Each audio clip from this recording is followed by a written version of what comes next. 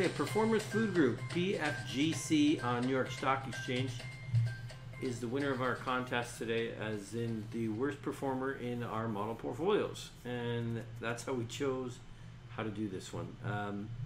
You know, it's not easy to decide which one to look at for the day, because we can't do them all. And you go with a hot one, or you go with one that's beaten up, or there's an event, and all those things are possible. Today I just let fate decide, and I said it's a down day. Let's see which the worst performer is in our portfolios, and we'll do a little video on that one. And it happens to be Performance Food Group, so congratulations. Technically it's actually our second worst. Our first worst is Boeing, but I just did a video on Boeing, so I went to the next one, is Performance Food Group. It's down about 9.5 today.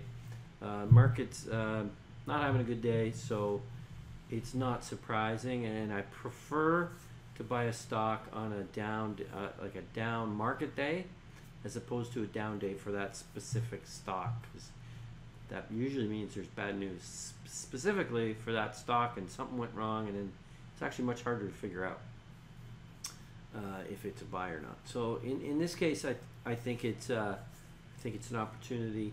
The downside, you know, just looking for that pullback. We're getting it, and I think you can step in here. There's going to be some volatility, and it could definitely go lower. Not calling a bottom, but I think you can step in here, and we're going to take you through the reasons why. So first thing, I think, let's just go with the stock chart and take a look at that. And here we have the Yahoo stock chart, and pre-COVID, sailing along there, trading in the low 50s, so looked like it peaked out at 53.99, and you know, was in that area in the low 50s for a while. And it's a good company. We really like this company. And then COVID, wow, did it ever take a beating? Went down to $11. So I'm sure you've heard lots of stocks took a haircut, but 53 to 11 is definitely one of the bigger ones. And in fairness, I can see why. They provide food to restaurants. That's their #1 business, and restaurants were shutting down. So I can see it. I get it. Makes sense. I was a little worried myself, and if this had continued even longer, who knows where this could have went. However, we are getting back to work. Restaurants are slowly opening up. They're all doing delivery, at least, or most of them. And you know, it's not completely dead. Now, it's not vibrant, but it's not completely dead. And then here you see the trading on it, and it bounced back up to I guess this is 28, and back down to 21. So 28 to 21 is the new range, and I think you're going to keep seeing that. Hit it 32 just a couple of days ago, back down to 25. I'd say, you know, definitely if we can get at 21 again, I'd say for sure. So just on a trading perspective there, and you know, everyone knows we're not traders. We're looking for good, high quality companies at a decent valuation. Okay. Next thing I want to show is their company slides here. So this is a presentation. Go have a look at it if you can. I want to bring this up for people. I hope this works well. If I just blow it up, can you see it? Oh, okay, that worked great.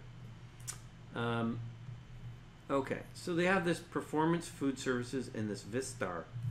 The Performance Food Services, what we just described, the restaurant business, and that is most of their business. Food Services says 68% of sales and 70% of EBITDA. And then this Vistar is more like vending machines and single purchases, like in a theater, you go up to the counter and you just buy a couple chocolate bars. So this is vending, office, coffee distribution, theaters, retail, impulse, hospitality, college bookstores, convenience, and corrections. Funny enough, I am watching Orange is the New Black on Netflix, and they talk about the corrections commissary all the time. Okay, next slide. This is specifically with the food services. Independent restaurants 34%, chains 66%, I don't need to get too deep into that one. Vistar, this is the one I wanted to look into a little bit more. The customer mix. Vending, so vending machines, convenience store, 17%, theater, 15%, and then so forth and so on down the line. Product mix, beverages, candy, snacks, all that. And so I guess the key thing is vending, convenience stores, and theater is the next kind of segments that we want to keep in mind. They also have this E.B. Brown, but to me that's convenience stores, and that's why I think they didn't break that out separately in this slide here, because Vistar is convenience stores, so it's probably one and the same. Okay, so the business, bottom line is this: the business 70% is restaurants, 30% is other. Okay, I think it's important because restaurants are going to be hurting, although they're getting back to work, so it's not a complete disaster. Convenience stores, I don't think hardly change. I do think, let's go back to this. Vending's probably pretty reasonable, probably a little bit of hurt there. Convenience stores, I don't think changed much. Theater, yes, although those are opening up as well. So, you know, I want to keep that in mind, that it's not just restaurants where, you know, that's just going to be a very difficult business, especially this next year. All right, last but not least, we want to look at our valuation model, of course. And here we go. So, interesting history. By the way, this company started serving back in 1855, I believe it was. 1855 was the roots of this company. So, very good returns. Came down in the recession, 08, 09, popped back up. Kind of weird that it would pop up that high. Probably some one-time accounting things that we didn't quite root out here. But really, the business is earning about a 12%. They did make an acquisition. That's why you see a spike in the capital and then a bit of a lag in the returns. But I think overall, you can just say, hey, look, this is a 10 or 12% business and pretty consistent 5 to 10% growth in the top line. I mean, that is the business. Not this year. It's going to get hurt. That's fine. But let's model it as though it's going to be a 10% business in 5 years. And all of a sudden you see a $44 stock. And let's see if it's 12, which would be amazing. It's a $54 stock. Remember, said it traded as high as $53.99. That's why people said it's a 12% business. And by the way, I still think it's a 12% business. I do think it takes time to get back to the 12% business, much like we're showing here.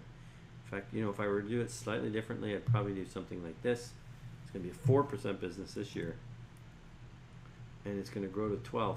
But those few years of lean, tough times only took off $3 a share, right? Like, you got to understand that investing is long term. I mean, we say it over and over and over, and we're a broken record about it, but this is what you got to. This is how you got to think.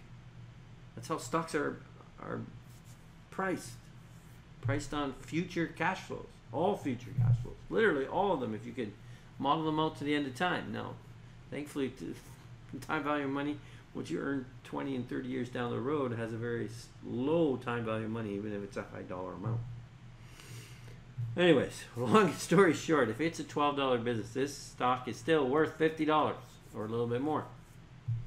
And it's trading at 25. Is this going to be volatile? Absolutely. It's one of the most volatile we got going right now because of the uncertainty in the short term. And this, prior to this, was not a volatile stock at all. It was just delivering food to restaurants. It's a good, stable business. All of a sudden it becomes a different animal in this environment. So it will get hit on days that we have a big rise in COVID cases. The Fed outlook was terrible. I literally picked the worst performer in the portfolio, and I can see this being the best performer a week from now, and then it'll be the worst performer again because of the nature of the uncertainty on how well this back to work is going to go. So there's Performance Food Group, PFGC, New York Stock Exchange. Thanks for watching our investment video. If you want to improve your portfolio returns, simply subscribe. Or if you're an investment advisor or retail investor and you want help with your portfolio more directly, we can help you with a managed account and manage each and every trade for you.